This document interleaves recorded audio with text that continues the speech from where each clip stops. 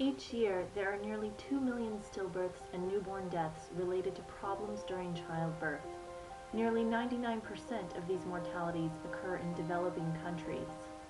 One reason for this disparity in global newborn deaths is a lack of monitoring the baby during labor.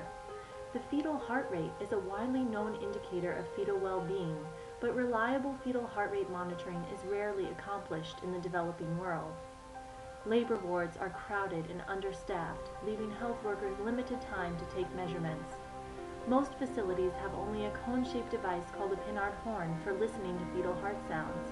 The Pinard horn is difficult and time-consuming and prone to error because the health worker must count heartbeats to calculate the baby's heart rate.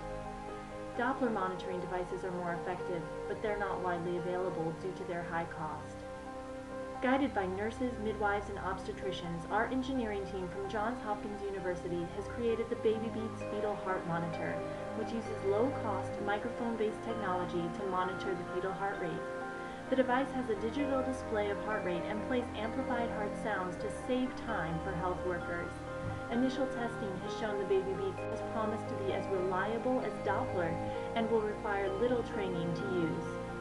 At less than $10, BabyBeats can be widely distributed to help health workers save lives of newborn babies in the developing world.